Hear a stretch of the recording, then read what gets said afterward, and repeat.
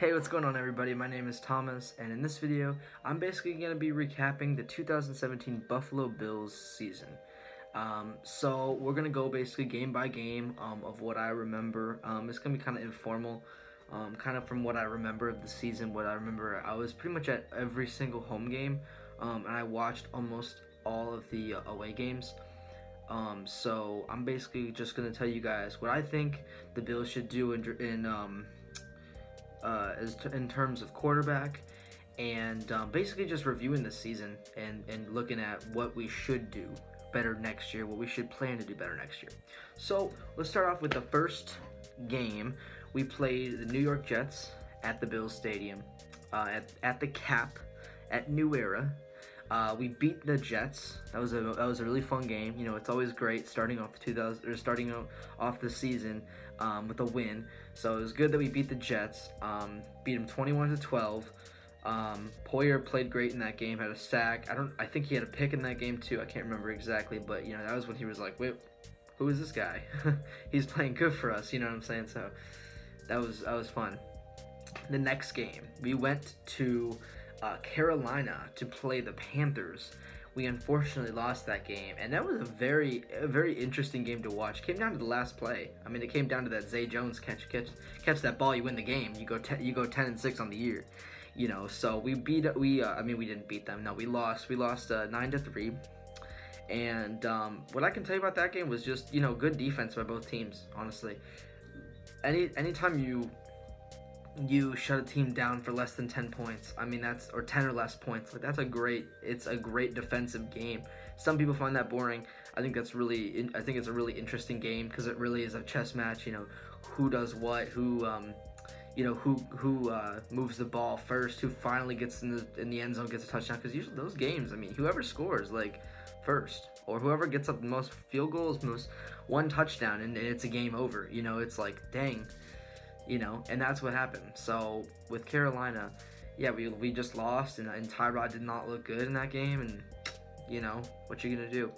Next, the Bills surprisingly won against the Broncos. Broncos come to Buffalo to face the Bills, and we beat them 26-16. I mean, we definitely, that was one of the games I was like, wow, this is a very interesting game. And then you're like, wait a minute, we're 2-1 in the season. We're almost 3-0.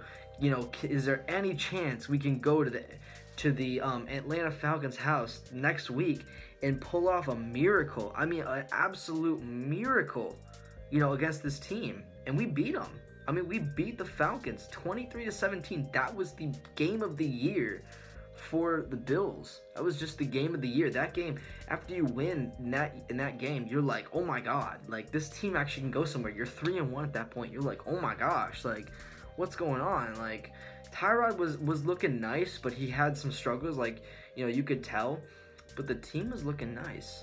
You know, the team was like, okay. Next week, I didn't watch this game. I saw clips of it. But the Bengals game.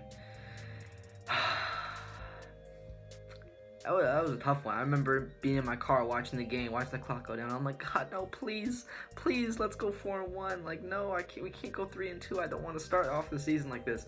But we eventually ended up losing in Bills fashion, 20-16. Close game. You know, all these games, you know, they're close. They're not blowouts or anything. But yeah, really, I can't really remember much from that game. But I did like, you know, we're still ahead, you know, as far as we still had a winning season, 3-2. So, but then we went in week 7. We had a bye after that week, which we needed it so much. But after that week, we went week 7, and the Tampa Bay Buccaneers, came up to Buffalo to play the Bills, and we beat them 30-27. Another close game by 3 points. I think everybody chose the Buccaneers to win that game. Or no, not everybody. I'm sorry, not everybody. That was the Broncos and the Bills, or the Broncos and the Falcons. All the reporters chose the Falcons and the Broncos to win against the Bills, and the Bills pulled off 2 wins in a row against them. But that being said, we beat the Buccaneers 27-30, and all I can say is Tre'Davious White. With that peanut punch at the end, so crucial, wins the game for us. Wins the game. I think we kick a field goal. I think it was tied 27-27, kick a field goal, and win the game. Or we were up or something. I don't remember exactly what happened, but that was an insane game. Next, after that, week 8, Raiders come to play the Bills. Another West Coast team coming to play on the East Coast. You already knew that, you were like worried, but like you knew that their team wasn't like what it was like the year before. So we crushed them. I mean, it was just the game was over at halftime. You could just tell the momentum was not in the Raiders' favor at all. That Matt Milano play was nice. So yeah, we beat them 14-34. I mean, we played them hard. We played them like the Bills should be playing everybody. Next, we got crushed. Right? We got crushed. This started the 3-week loss slide that you're like, oh no, they're not gonna make the playoffs. They're starting to suck now. No, I don't want to watch because it was horrible. Oh my goodness. So I saw the Jets game. There was a Thursday night primetime game. Bills do NFL. If there's one thing that I can tell the NFL, please do not put the Bills on primetime. They lose every single time they're on primetime, and it's horrible. It's like every time. It's crazy. So we lost 34-21. Oh, it was not even close. And the score does not reflect. Excuse me. Does not reflect how much the Jets had the game in their favor. I mean, it was just the momentum was all their way. The next week after that, I mean, if it wasn't even this bad, the Saints come into the Bills' house and destroy us 47-10. There's no way, no how you're like, are you kidding me? The Saints have to win the Super Bowl now because that makes us look like we don't know how to play football.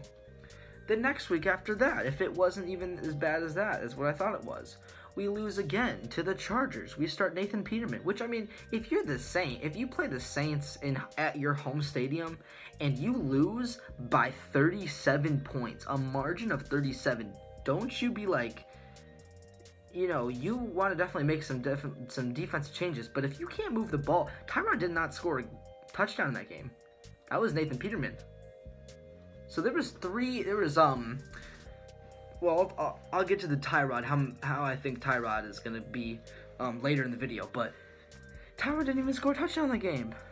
Nathan Peterman came in and threw a touchdown, so it's like, starting quarterback, see ya. You can sit on the bench for now.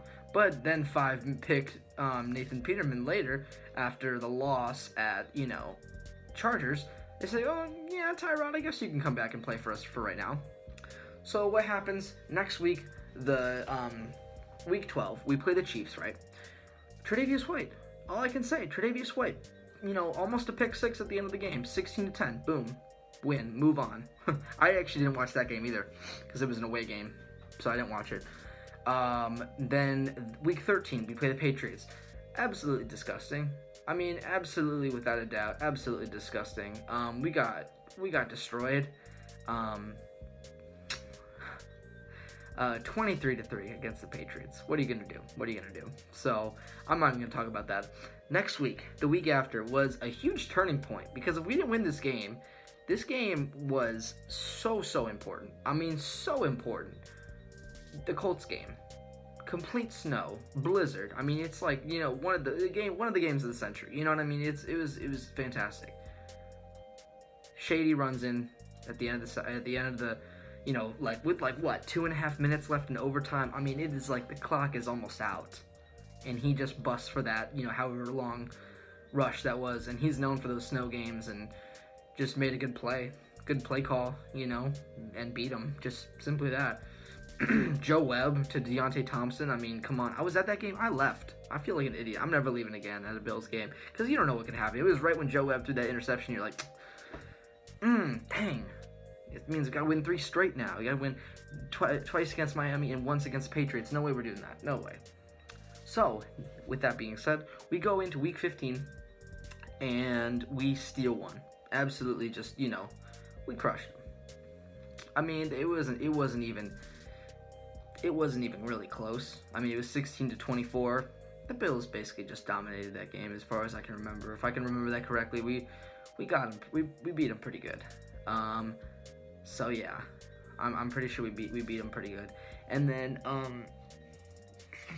week 16, going to Patriotsville, the Cheatriotville, whatever you want to call it, just a horrible game. Honestly, refs gave him the game. I'll take my L. I don't mind taking an L from the Patriots. Like, I get that they're good, but like at the same time, like, it's like, come on, refs. Like, Kelvin Benjamin, he had a touchdown. Why are you taking that away? I mean, seriously, that was the turning point. Bills go up by 3 points or something, 4 points in the half. Then it's like, what, 16 or 17-13.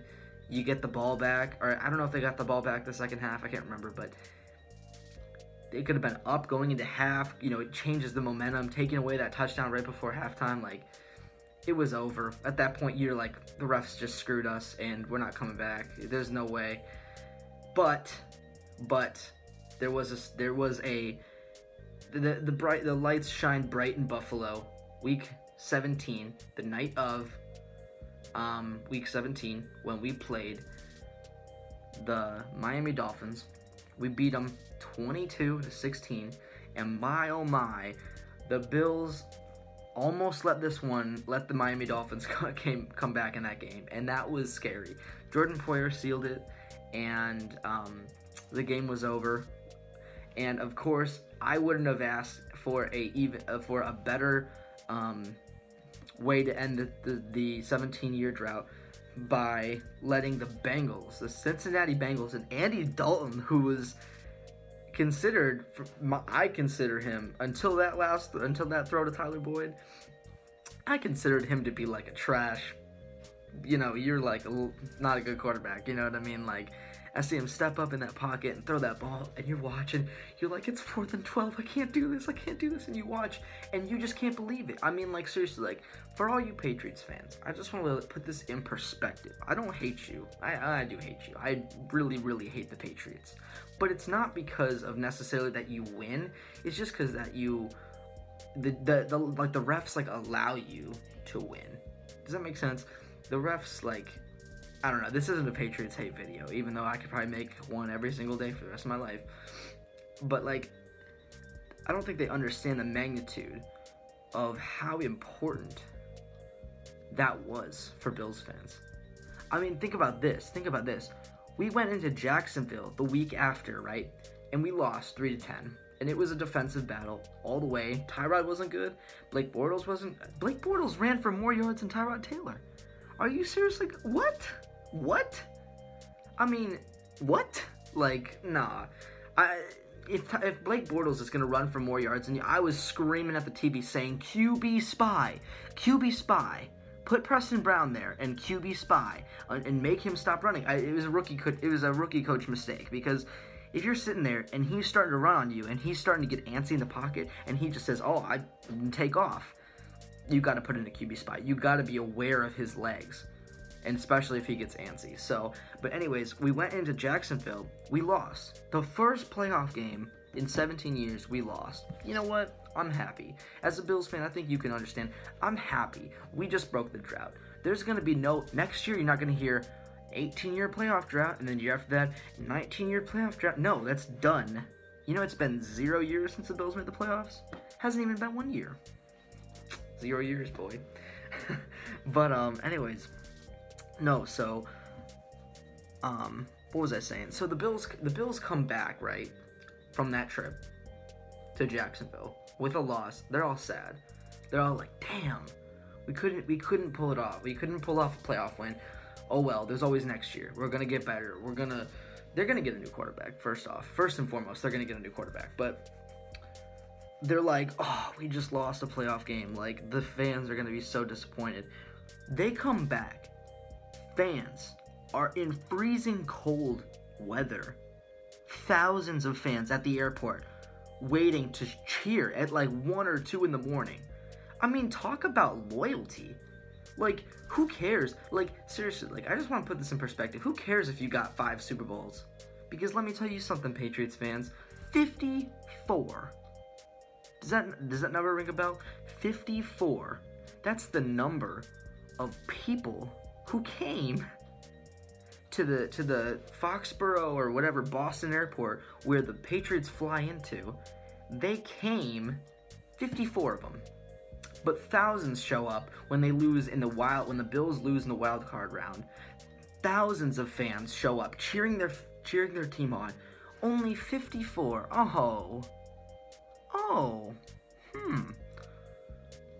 Wonder how many bandwagon fans you guys have. Seriously, unloyal. Come on, that's weak. So that just puts you in perspective. They lose the Super Bowl. They go to imagine if the Bills lost the Super Bowl. If they went to the Super Bowl this year and lost, fans would be like, we went to the freaking Super Bowl. Who cares if we lost? We just ended the 17-year drought and went to the Super Bowl.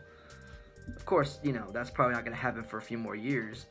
If it ever happens, I can't predict the future, but if it were to happen, it would be like Philadelphia. Buffalo, the way the Bills Mafia would react would be exactly like how Philadelphia reacted. But anyways, with that being said, that's kind of my my recap of the 2017 Buffalo Bills season. Kind of really, you know, kind of ranted at the end there. Sorry guys, I just kind of had to get that off my chest. I've just been, you know, like that's so silly about the Patriots and, you know, whatever. But yeah, with that being said, I hope you guys enjoyed this video. I know it's a long one, it's like almost 17 minutes long, but I hope you guys enjoyed this video, and if you liked it, please leave a comment, please leave a like, tell me what you guys think, tell me if you guys, any kind of comment, or any kind of video suggestions, you know, would be helpful. So, with that being said, I hope you guys have a great day, or night, or wherever you're watching this, or whenever time you're watching this. Remember to keep God first, and I'll see you guys later. Peace.